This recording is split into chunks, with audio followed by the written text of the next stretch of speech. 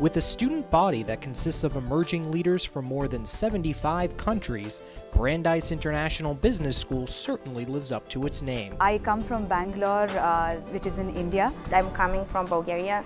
I've been here only for a few months and I already feel like I found the right spot for me. When I'm walking down the halls of Brandeis, I don't feel I'm in America. I'm like, I could be anywhere in the world. Kunal, Paulina, and Deepa came to Brandeis IBS from different parts of the globe, but they share a common bond.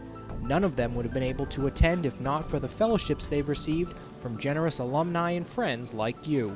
The differences in the living standards are huge, and my parents would not be able to pay for my education here if it wasn't for the scholarship. So I wouldn't be here and I wouldn't be pursuing my dream if it wasn't for this scholarship. It's cascading downwards and it's just getting bigger and bigger and bigger. Paulina is not alone. 70% of IBS students receive financial assistance. Without it, many of them could not afford to take time away from work. I was giving my entire MBA a second thought, because coming out of working after 6 years and funding myself into such a huge amount of money, that too in US, and living here, taking all those costs into consideration, it was really tough decision. But because of the scholarship award, it made my decision very easy.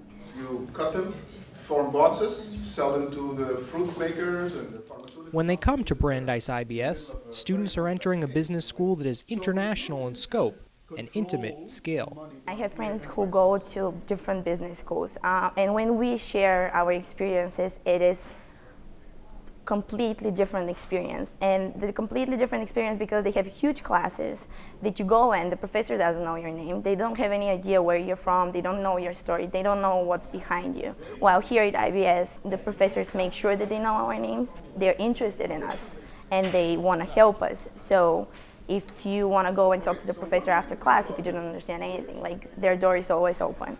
Brandeis IBS is more than just a community. It's ranked one of the best business schools in the U.S. and the world by the Princeton Review and The Economist, respectively. Our principal differentiator is our global student body.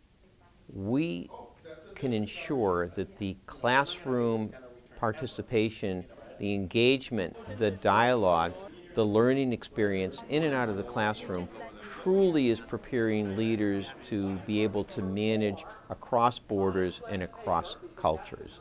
I've just been exposed to so many cultures, so many different people from different nationalities.